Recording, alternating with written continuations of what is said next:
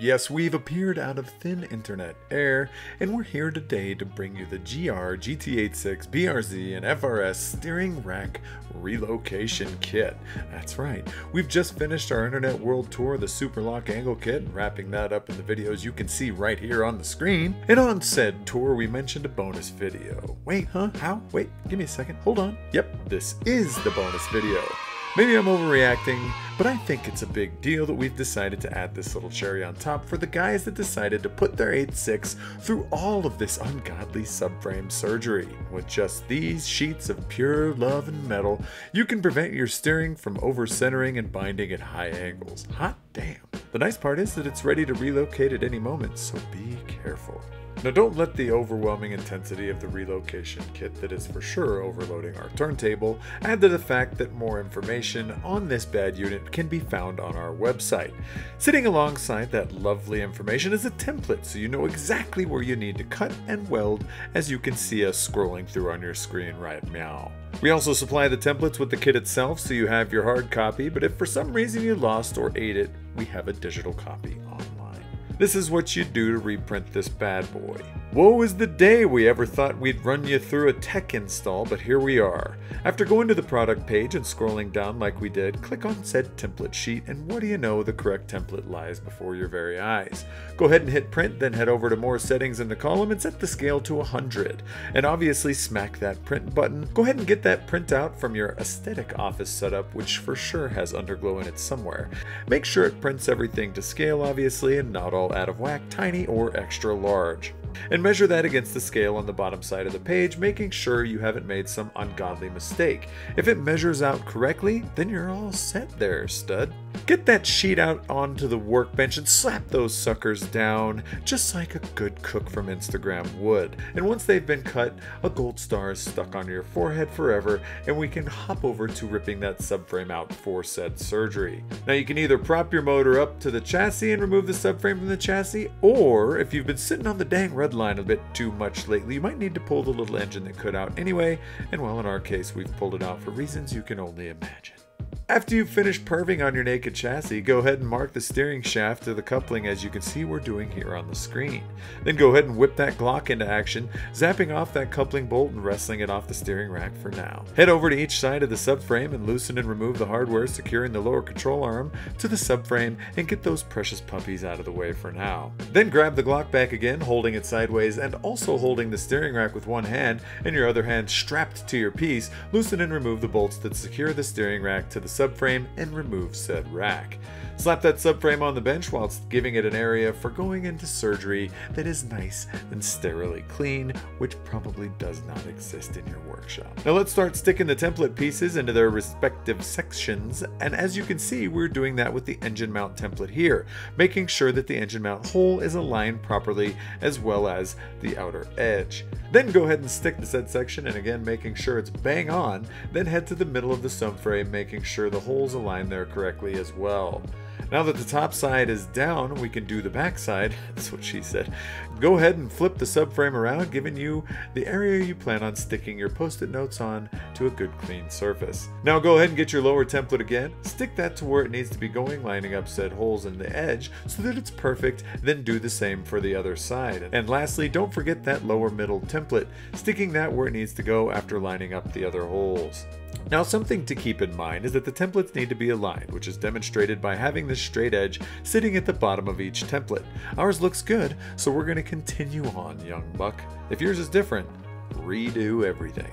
Now, as you anticipated, go ahead and mark alongside each one of the bottom of the templates, as you can see we're doing here on the screen. Once that's been done, you can go ahead and peel those post-it notes off your subframe. Then go ahead and get a straight edge ruler or that 2x4 your dad's been saving for the last 32 years and line all those marks and sketch that out. You'll then be left with a nice and clean horizontal line that runs through the middle of your subframe. Now, flip your subframe around, and just like you did on the rear, you need to do it to the top side and mark alongside the bottom of each template. Once done, rip those post-it notes back off and again mark with a straight edge ruler or piece of timber, so long as it's dead straight, linking all of those marks together. Now head over to each side and continue along the contour of the subframe itself, as you can see we're doing here on your very screen. Now flip the subframe slightly and continue along that contoured piece all the way to the end. Tip the subframe slightly up and mark alongside the OEM weld. Then lastly, head to the front of the subframe, mark underneath the hole that you can see here on your screen because we're cutting that ish out as well. Now obviously you want to do the same thing on both sides of the subframe, and once that's done, take a step back and make sure that so far all of the lines match up and everything looks good and checks out. Remember, it's so goddamn important to measure twice and cut once. Trust me, trust me, trust me, I'm gonna say it again, trust me, if you're hesitating and you're not sure, go stick everything back on and make sure all the templates line up properly. If you're confident that you can proceed, cut along the lines all the way around the subframe, as you can see from these super sweet cut shots here. Towards the end, you want to cut alongside the bottom of the tube and the front that we marked, which will free that sucker up. You can even throw a hole saw bit over that sucker, getting that on out of the way. And now you're in the thick of the surgery with the subframe split in two. There's not much to it, is there? While you have the grinder handy, make sure to smooth off all those sharp edges you've probably already cut yourself on and maybe sticking out, as well as the paint so that them welds can bite properly. This includes those front tubes we hole sawed earlier just to make sure they're ground flat like you can see on the screen. Now go ahead and grab your rack relocation piece and test that in place, lining up the tube with the hole. Whilst fitting this up, you can make sure the rack relocation piece sits butted up against the subframe, and as you can see in this example, we're making contact along the bottom. So like any good mechanic would, go ahead and remove the rack relocation piece, mark exactly what is making contact, then trim less than what you need, slowly, slowly, slowly, until the top and bottom piece fit nice and snug together. This may be tedious, as all subframes have a tolerance that they work with, but it is well worth it, as you want to be accurate AF, my dudes. Because keep in mind, welding is permanent, not like that tattoo on your lower back that you can get laser removed. Once that's been done, go ahead and remove the paint just on the areas that you plan on welding to the subframe. Again, we need this clean for that maximum penetration.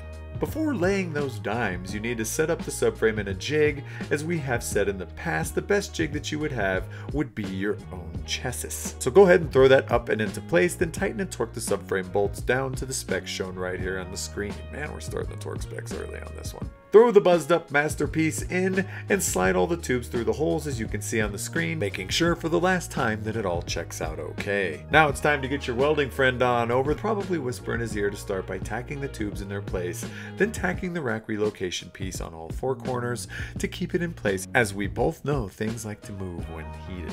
Now the first step after the welds have cooled is fitting the steering rack back up into place, then torquing the main bolts down to the specs shown on the screen once again.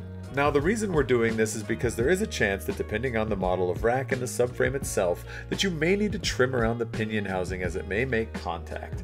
As you can see, we're currently feeling around our steering rack for said contact, and if there is none, we're in the clear. But please make sure to peep this, as this is very important for it not to make contact. In our case it cleared, so we're in the clear to move the steering rack, which we have done on the screen here by zapping those main bolts out, and you can finally get to welding this sucker into place for good. Shield your eyes while this guy hopefully lays down the nicest beads you've ever seen in your life. Once this gentleman finishes up and you have commenced scouring Instagram and Grindr, you can proceed to confirm he did in fact sink them beads. And what you're looking for is some nice and deep penetration and discoloration of said steel.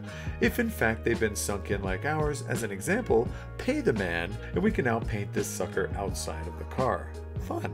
Throw some paint up on the top. As you can see here on your screen, you need something over the top to protect that raw metal to avoid those rust demons. Once the paint is set, refit the subframe back up again and tighten and torque it to spec for the third time. Go ahead and throw the steering rack back up in its place, also tightening and torquing that to the main specs shown on the screen. Now, being that the steering column is a slip-on joint, we can go ahead and pull that down and into place forward, obviously lining up those marks you definitely put on there earlier. Throw that steering column bolt through the coupling, tighten and torque that to the specs shown on the screen. Now, before the 14 gods that my chi aligns to shun me, I must address that we are on a spiritual lock journey once again. At this stage, you're in God mode with our full Pro Town setup. With this being said, you probably don't have your sway bar fitted, which would give you the ultimate lock like we mentioned previously, as that pesky thing does reduce clearance. One thing to note is that the rack relocation kit actually reduces your Ackerman, making it have more parallel steering, something to keep in mind whilst adjusting your alignment and knuckles to suit. Now go ahead and refit your subframe brace and suspension arms back up to the subframe, only if you want to have suspension. Just kidding. Please do that now. You can enjoy the extra clearance to your inners and outers now that their goofy ass is not hanging out the back, and it can sit further up to avoid those binding devils. Speaking of the little devils, these guys are probably the devils and angels that sit on your shoulder telling you to do good or bad things or buy a bunch of parts or not. They also threw these videos together for your entertainment and, well, possibly knowledge. If you don't know what you're doing, please reach out to a professional and/or email us so that we can get you back on track. Literally. This has been Officer Dan, Johnny Caps, and DK with nothing but the world's best how-tos. We'll catch you on the flip side. Peace.